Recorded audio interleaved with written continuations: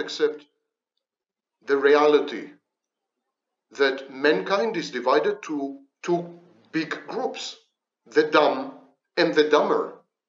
And both of them think they're geniuses. And both of them think they're godlike. And this inability is in itself, this inability of mine to accept reality is in itself profound stupidity. I'm one of you in this sense. The problem is, we have let the stupid and the weak take over the world.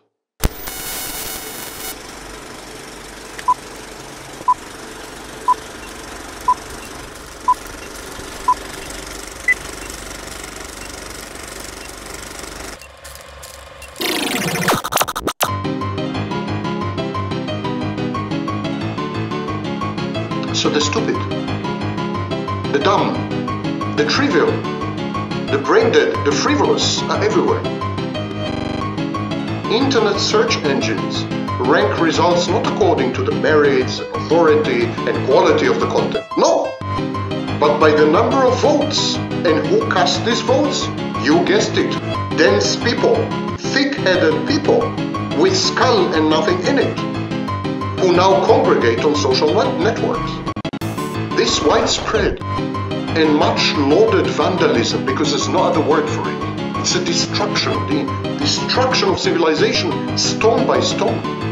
This reflects the utter collapse, utter disintegration of the education system. Because our education system turns out illiterate, self-entitled, magical thinking, nascent and irrational graduates, having annihilated its standards in order to lucratively embrace them as students in the first place. Money. Money talks. Education walks.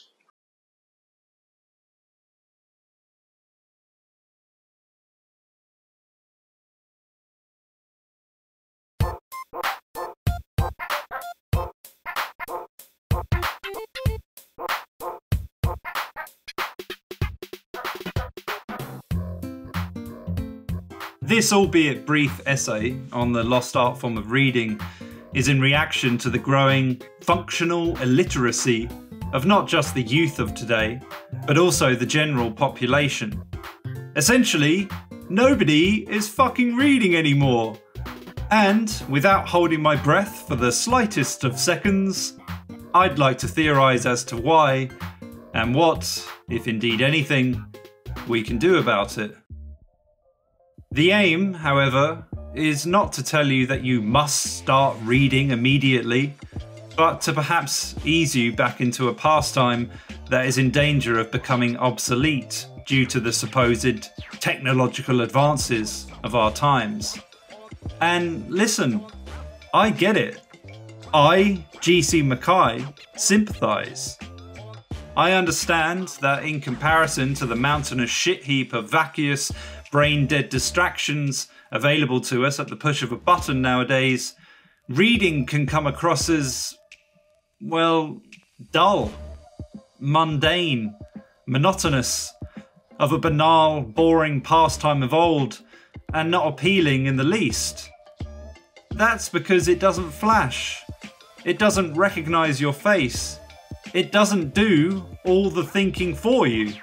Ergo, it cannot appeal to the mindset of an addict. Yes, an addict. For that is exactly what you've been conditioned to behave like. A crack whore of your own algorithmic stupidity. And not just an addict, but an infantile one at that. A child junkie, endlessly chasing the dragon of your own mindlessness. The only way a book can guide you into the realm of another world is through the distinct effort on your part. Reading requires your participation. It is an active pastime. Compared to other, and I begrudge calling it this, but never mind, entertainments, reading is sterile because other diversions require nothing of you except your passive engagement. A book can't be flicked on and read in the background. You actually have to, God forbid, concentrate. And yes, I am aware that computer games are also similar in this regard, but their worlds have already been constructed for you. Imaginatively speaking, they are just as guilty and bereft as all the other entertainments out there. And if the words I'm using go beyond your weak, low-level vocabulary, try leveling up every now and again. Your relationship with your phone is not even a relationship with a device. It is one only ever with yourself. And these devices encourage, along with their flashy apps and nudging notifications, to only ever relate things back to yourself, diminishing your ability to see beyond the self-perpetuating merry-go-round of repetitive nostalgia and self-limiting narcissism. This is a nightmare. And Zuckerberg and co.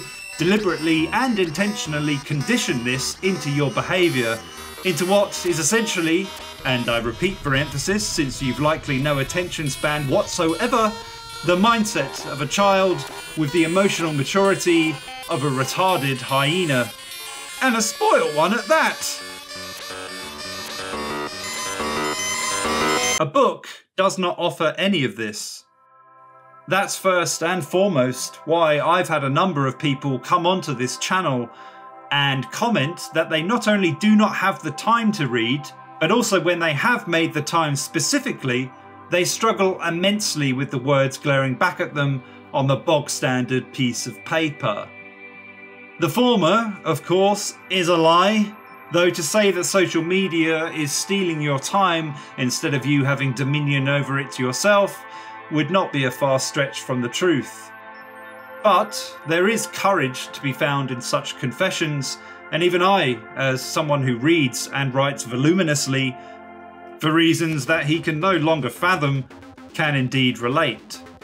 It doesn't take a long time for your smartphone to essentially brainwash and render your mind unable to handle such bland stimuli in comparison. A book isn't going to tweet. It isn't going to bukkake you with hearts every time you complete a paragraph. It won't pop into your network and stroke you with contrived motivational quotes for every page you manage to turn.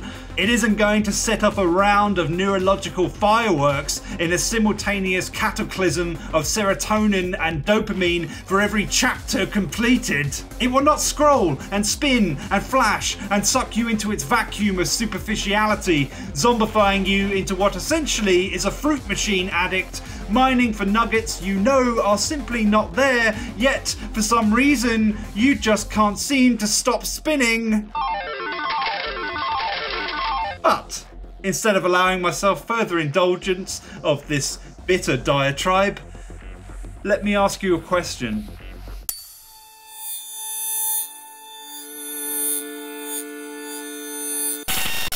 Did you know that during the time of black and white television, people reported to dream in black and white?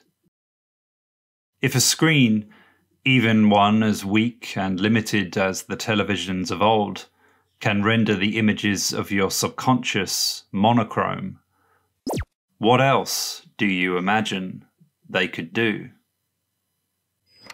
Additionally, have you ever noticed that when a TV screen is in the room, say inside a bar, a salon, airport, train station, wherever, that your eye is immediately drawn to it, regardless of volume or of it being on mute? Even if the conversation you could be having with a friend has what you consider your full attention, if there is a TV behind the person you're speaking to, it'll still distract you in one way or another. This happens to be entirely out of your control. The phenomenon dates back to our time in the savannah, where our hunter-gatherer ancestors would have to be on the lookout for any sudden changes. For if the sway of the blades of grass jerk in a manner out of the ordinary, an imminent threat to our very survival could be only mere seconds away.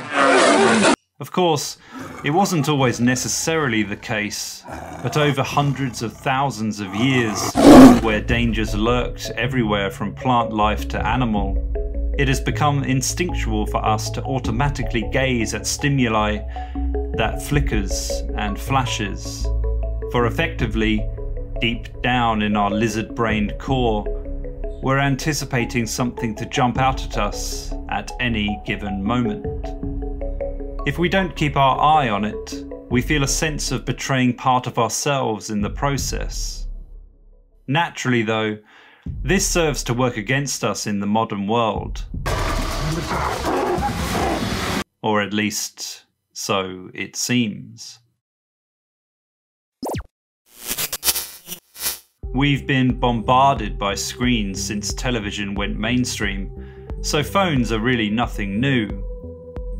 But now, if you let it take charge, there's simply just no respite. It constantly wants your engagement, so long as it's mindless, passive, doe-eyed, and dumb. Just a long, 1,000-yard stare for a war it declares from within your very own mind. Have you ever, for instance, felt the relief that comes with either losing your phone or it running out of battery? I know I certainly have. It's as if all the stresses it triggered without you even realizing it finally get the chance to dissipate. Whilst light in its relief, like a feather duster swept across the webbed wires of your neurological network, it genuinely clears the air and allows you room to breathe. For most of us are aware of what malware can do to our devices, but do we ever consider how our devices can make malware of our own minds? And this light relief, I implore you to take faith in, is exactly what reading can provide, should you have the guts to let it. So, just take a step back. Feel your body exit the toxicity of cyberspace and all of its relentless trash. Breathe and observe. Look at it. It's so boring, so disgusting and basic. A basic bitch of entertainment. Only dorks read books. Books don't have muscles or titties. You can't see how many followers they've got, or subscribers, or likes. It's just a lonely, murdered tree full of black ink, reminding you of school by association. And since the education system can barely churn out people with decent reading abilities nowadays, there's even more reason to loathe it for its aesthetic. Books are dull as ditch water. But here's the thing. A book is only ever as dull as your imagination limits it into being. The reason you look at it with such contempt and aghast disappointment is that it too reflects the lack of imagination that you now possess. The imagination you inadvertently gave away for nothing but cheap thrills and hieroglyphic nothings. Pictograms symbolizing empty neverminds. It exposes you and the idiotic abuse you've put yourself through, for no other reason except to distract you from yourself. You fear it and dismiss it because it now works as a symbol for a skill you once had but lost due to your own sloth and indolence. It behooves me to concede, however, that much of this was out of your hands from the very beginning. We humans are natural seekers of comfort and security. Not only do we resist change and actively avoid it in what we think is our own decision-making, it is actually the brain's natural response to anything new. Something new is reflective of something unknown, and something unknown, by nature's design, is to be feared, unobserved, and avoided. And words are no exception to this. In fact, perhaps in some ways they should be feared the most. Just look at the destruction and chaos and inhumane acts that have been carried out because of some scriptures, for example. To blame it on words themselves is the mark of a fool, though, an excuse for human stupidity and lack of guile. Yet still, words do indeed contain a power to not only alter but completely reconfigure your entire value system. Books indeed should be feared for this very reason alone, and are thus a symbol within themselves of our irrational ways, of our propensity towards violence, of our temptation to annihilate all that surrounds us. They contain the same capability to separate us from one another as they do unite. But the scariest thing is that it all depends entirely on your interpretation. Perspective, you see, is somewhat of a bitch. I shall now attempt to offer some advice that may or may not be helpful, depending on whether you're willing to put in the effort, which probably isn't very likely. The first would be to revert back to a book that you once loved, presuming you've ever read one.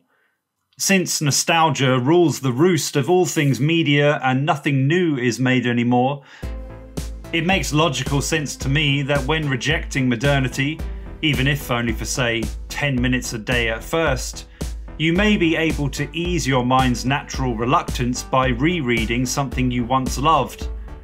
Again, assuming you've ever read anything at all. At the beginning, the malware I previously mentioned that dwells within your mind nowadays will put up resistance regardless, a firewall, if you will, but through the comfort of the familiar via association, you should be able to counter the initial discomfort you'll feel and remember, reminisce and revert the nostalgia without the need of letting it go. You may even recall what it's like to have an imagination of your own again. Not the one the algorithms duped you into possessing, or what Zuckerberg and co. told you could or could not have. Your imagination could and should only ever be as censored as you yourself decide for it to be. And it can be of your own again. You just have to nurture it for yourself. Before beginning this new pastime, however, think about creating a safe space for your reading. Not the artificial safe space social chlamydia once conjured up, but an actual place of comfort, of your own design, that you can begin to associate with this new pastime. This can be as simple as sitting on the floor of your room, to surrounding yourself with childlike things such as plushies, comfort blankets, Ugg boots, fluffy socks, bedding, you name it. Whatever it takes to make you feel as blessed, serene and tranquil as possible, get it done. Machiavelli always donned his robes when he went to write each evening, so why shouldn't you do something that is unique and special, if not slightly ridiculous, for when you want to read? Personally, my safe space often includes a glass of something alcoholic, some ambience of rain or binaural beats, and a sofa or armchair. First things first, however, put the cancerous brain cell sucking leech known as your smartphone away. Preferably, for example, inside a drawer. Stick to the adage, out of sight, out of mind. Consider it your drawer of shame, like any junkie of integrity would do with his or her supply. Or, better still, stick it in the corner of the room like the petulant child it has rendered and continues to encourage you into being. Make a little dunce hat for it, if you wish, so it can think about what it's done whilst you aim to recuperate from the abuse it's inflicted. Once that's done, sit down and get comfortable. Pick up the book. Look at it. Observe. Think about it in terms of the mystical if you must. You don't know what's inside it yet. It's a gift within itself at this stage. Sometimes you won't like what's inside. Sometimes you will. Other times, often the best, you'll love to hate what it contains. At this stage, all is a mystery, much like life and the universe itself. But let's face it, all we really know is that we know nothing, and that nothing encapsulates everything. That nothing is us. But I digress. Do not judge the cover, merely take in its initial impression. What thoughts does it provoke? Which feelings currently resonate? Does it frighten you? Intimidate? Enthrall? Intrigue? All of the above? Whilst allowing your mind to freely consider these impressions, flip through the pages. Would you look at that? It can make noises too. Get it nice and close to your ear. Let it whisper its sweet, enigmatic nothings. Afterwards, open it up at the centre and stick your nose right in there. Huff it up like the good little addict that you are. This is your new and much needed methadone. Think of all the potentialities it beholds. This too could very well brainwash you into believing a load of hocus pocus gobbledygook, if that makes you feel any better. Once the tingles have dispersed from all 5 of your senses, you'll be ready to begin. Don't worry, the Mickey Mouse apocalypse of dumb will still be out there once you're finished with this minuscule task. You can go back to eating Tide Pods, vaping the bathwater of e-girls, or listening to the vacuous nonsense of self-labelled experts as soon as you've got through just 5 pages. That's right, Daddy GC mckay is only asking for a mere 5 pages. Then you can happily relapse back into the matrix of the moronic with guilt-free aplomb. But guess what, boys? If reading still doesn't appeal to you, let Daddy porn wash you instead. Reading makes girls wet. Didn't you know? And not just wet, but a little bit crazy too. That narrative builds up not only in their heads, but you know where as well. So if you want to know women rather than piss your time away watching them sleep like the pathetic army of simps you've become, pick up a fucking book! Daddy has no reason to lie to you. Why do you think he got into writing in the first place? For those of you feeling more courageous, or who happen to partially enjoy a healthy dose of masochism, I would suggest a book of relative simplicity, on the surface at least, and of the existential. Apologies for the big word. The reason for this is to counter the initial alien intrusion of the book and its foreign entry into your pinball machine of a mind. The dull, monotonous and banal aesthetic of the book is threatening and unappealing because that's what the horror of real life is like at its core. So we each need to indulge in the art form by coupling it with the most humanistic of writings available. It's for this reason that I would recommend the following 3 titles, starting with The Stranger by Albert Camus.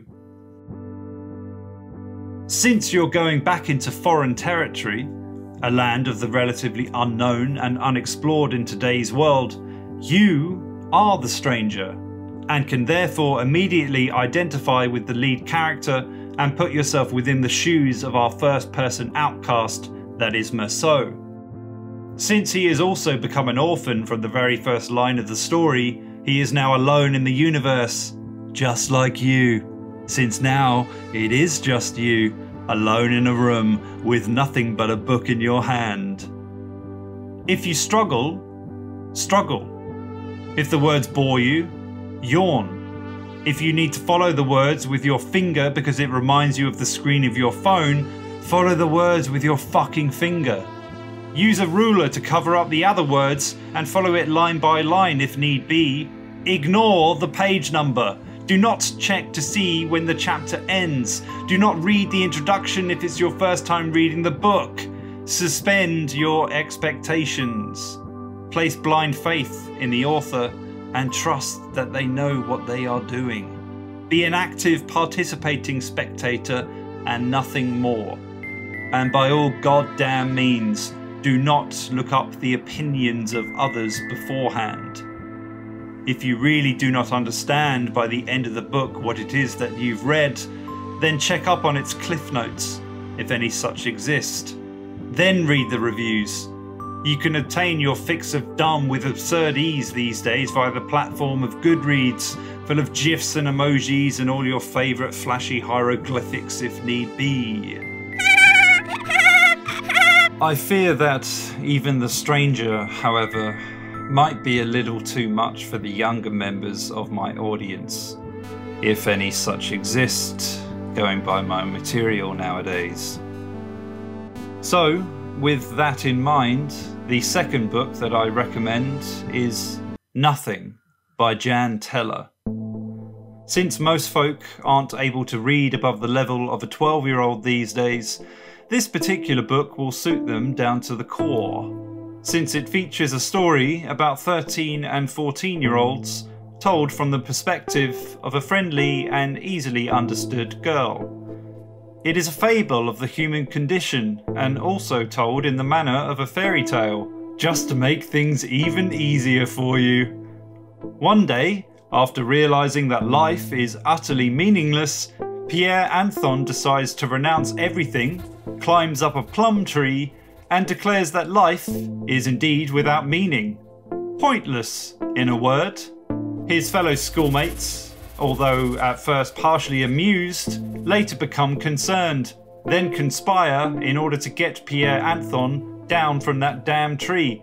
But he's having too much fun pelting them with plums and telling them that nothing they do will sway him from his realization. Eventually, the kids come up with the heap of meaning and begin to place items of extreme personal significance to them onto the heap. But when each kid can't be trusted to place items of real significance to them, it becomes the decision of another instead, where they begin to force each other to give up things they truly do not want to be without. If you haven't guessed it, things get pretty fucked up as the story goes on. Along the way, the actual difference between everything and nothing becomes more and more difficult to differentiate. The book provokes as much as it haunts, and you never know, it just might change your outlook on life as a whole, because that is what literature is capable of doing, in case you didn't know. The third and final story isn't even a novel, but a short story. Step in Edgar Allan Poe and his piece, The Black Cat. I've selected this story because of the endless uploads of cats across all your favourite platforms. However, this particular protagonist isn't all that enamoured with the feline members of his immediate family. I've even taken it upon myself to explain exactly how Poe came up with many of his horror stories, so there'll be even less thinking involved for you when it comes around to reading it. Number 1. The main character, often without a name, will declare that, despite appearances and his frantic mood, is definitely 100% not insane. Number 2. Exposition of setting, situation, and how it all got started. Number 3. Shows off knowledge of ancient Greek mythology as MC, despite his earlier claims, begins to lose his mind. Number 4. Main character commits murder, still claiming he definitely 100% isn't shitback cuckoo. And number 5, buries body of victim either in the walls or under the floorboards, then gets caught by his own hubris, stupidity to you, rounding everything back to the beginning, where he'll still claim he isn't Looney Tunes, even though it is pretty damn obvious that he is. So, there we have it, folks. I hope this video has been helpful to anyone out there who may still have an interest in reading, but hasn't quite realised why it is so difficult for them to get back into the page-turning groove. Of course, if your parents didn't give a hoot about your education and left you to your own devices, pun intended, during your earliest development years, it's likely that you'll always have difficulty with grammar and the like. In essence, you're fucked. So you better learn how to code, kid, and fast.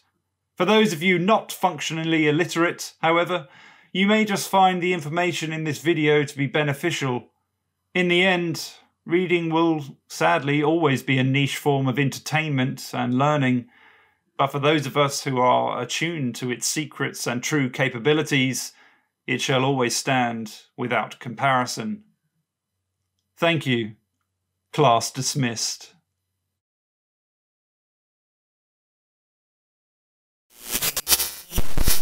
Humanity is under imminent threat of being overrun by idiots, diluted by imbeciles, and submerged by a tidal wave of retardation.